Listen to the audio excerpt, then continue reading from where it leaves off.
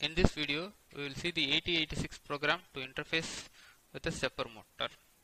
We will not see the hardware interconnection or hardware details, but we will have a brief introduction on the stepper motor for better understanding. So if you see the construction of a stepper motor, it will have 4 status, or 4 or min number of status. The status will have windings which will act as an electromagnet. Then it will have a rotor in the center which is a permanent magnet. Now if we energize the coil A, what will happen is it will act as an electromagnet which will make the rotor to attract or to get repelled, so to stay in this direction. So depicting in a table at time instant 1, the coil A is energized, which is represented by 1, whereas the other coils are de-energized, denoted by 0. When coil B is energized, A is de-energized, so it has moved to this direction. So this is denoted as 0, 1, 0, 0 at time instant 2. To the next instant, it has to move here when C is energized. Similarly, when D is energized, this will have. So this is how the stepper motor works. So next we will see. So here in this diagram, we have 4 places where the rotor stays. Now when we go for half stepping, instead of 4 position, we will have 8 positions. So we will see how. So in the first instant, A is energized, so it will be in this position. Now next instant, if you see here, coil A and B are energized, denoted by 1. So the center rotor, which is a permanent magnet, is positioned halfway between A and B. So this is what is called as a half stepping. Now in the next instant 3, only B is energized, so it has moved to this position. In the next instant, B and C will be energized, so it will move into this. Similarly, it goes on. So if you see the half stepping sequence, first 1 is energized, next 2, then 1, then 2, 1, 2, 1, 2. The corresponding byte codes are represented here. So 1000 is 8, so it is represented as 0, 8 here. So this byte code can vary depending upon the interface numbers. Instead of ABCD, it could be BC, AD, similarly. Now instead of having 4 or 8 positions, the stepper motor will have multiple positions for a single rotation. So this will be the similar kind of construction for a stepper motor. Now we will see the 8086 program to control a stepper motor. So for this stepper motor, we will need to have port address interface for stepper motor. So that is C0, and the data are 8421 to energize the coil. For our assumption, it could be some other value depending upon the interface arrangement for the stepper motor with the 8086. So this address is stored in destination index register, and the count is maintained as 4 because we have to send 4 values, 8421. So the first value 8 is sent to AL, and through that it is returned to C0. After writing this value, you have to give some time for this stepper motor to move its position. So we have a delay subroutine which introduces a delay, which we will see how in the later step. After the delay, we are incrementing the DI, so DI becomes 1201, making it ready to send 04 in the next time.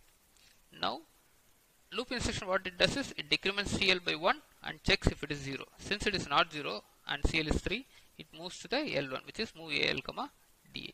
So now 4 will be moved to AL, and through that it will be sent to 0. Similarly 8421, all values will be sent, and loop L1 after executing it will becomes CL becomes 0, then it will go to jump start.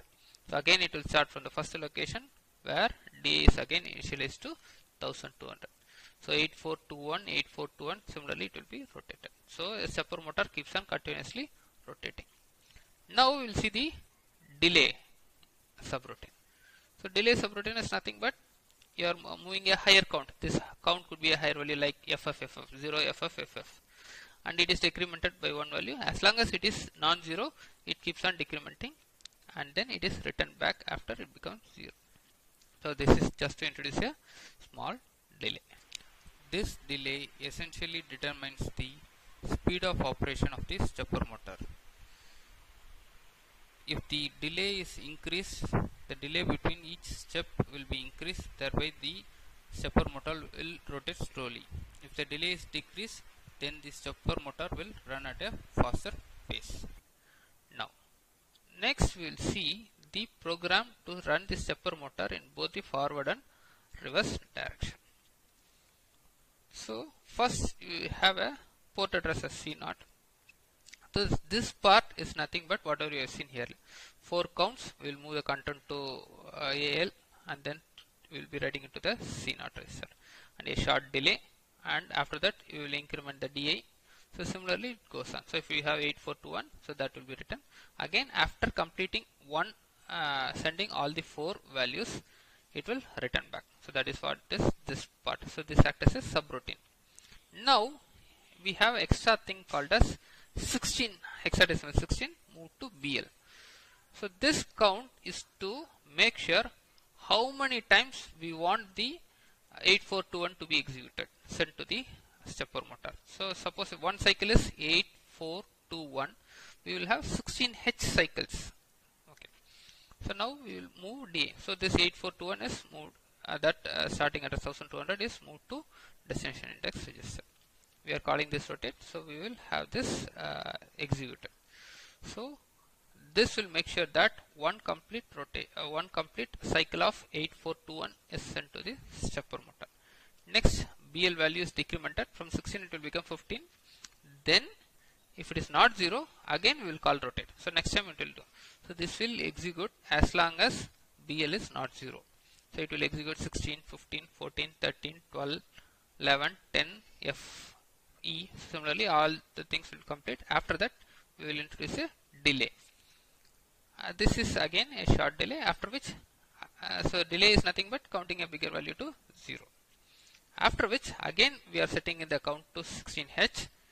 Now we want to move in the reverse direction. So we have this value as 1, 2, 4, 8. This value is stored starting from that as 1300. This 1300 is moved to destination index and the subroutine is called upon.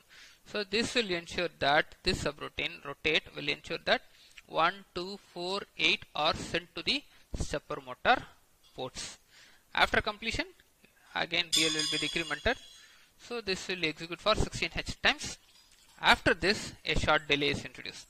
So you have the stepper motor running in forward direction, a short delay, then reverse direction, a short delay, again jump start. So again it has to start from the first. So this is the program to run in forward and backward direction. Suppose if you want to run the stepper motor to a particular angle, we need to find out this count for BL, which will move the stepper motor to required number of angles. So if you change the value, the count of BL, you will be able to control the angle through which it is moved. So this completes the program. Thank you.